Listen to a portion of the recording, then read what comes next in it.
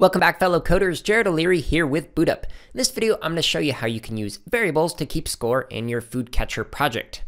Okay, so a variable is a something that can change in your project, like a score, so your score can get higher or lower, or you can even set it to something like true or false, or set it to like letters, like my name, Jared, whatever. So variables can store all sorts of information that can change in your project.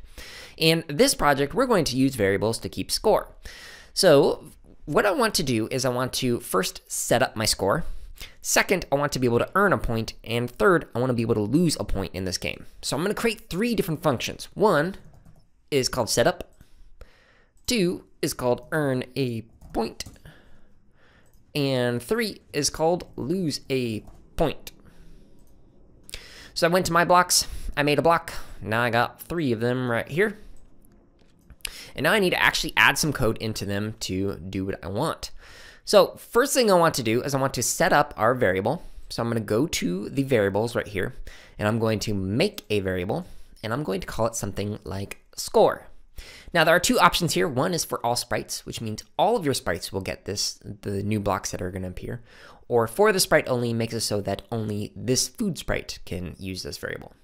For this one, I'm just going to go ahead and use for all sprites. Okay, so I have my score right here, and I can change that by right-clicking, so it's a larger one, a slider, whatever. However, what I wanted to do was to set my score to 0 at the very beginning when the green flag is pressed. So even if we have a, let me go ahead and delete this other one, my variable. Even if we have a high score, once we press the green flag, it resets our score to 0. Now I want to make it so that I can earn a point when I catch the food with the bowl, so when it touches it.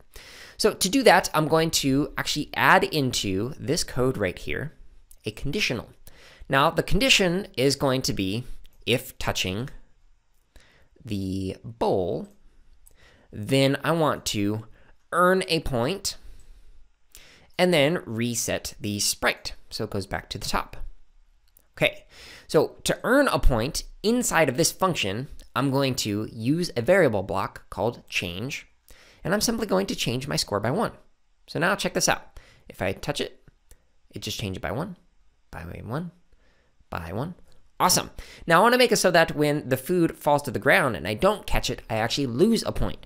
So to do that, I can, in my lose a point function, change the score by -1.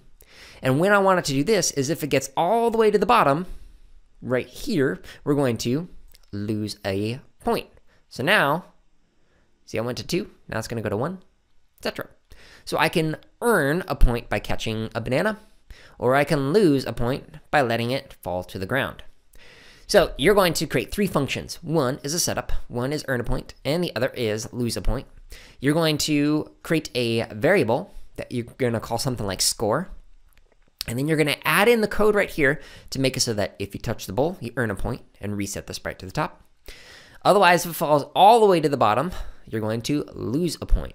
So add this code to your project and have some fun experimenting with variables. Hey everyone, if you're watching this on YouTube, go ahead and like, comment, and subscribe. If you're not watching us on YouTube, you can find us on that platform as well as other social media outlets by searching for BootUp PD. And if you're looking for more free lessons, projects, and resources for teachers and students, visit us at bootuppd.org, where you can also learn about our high-quality professional development.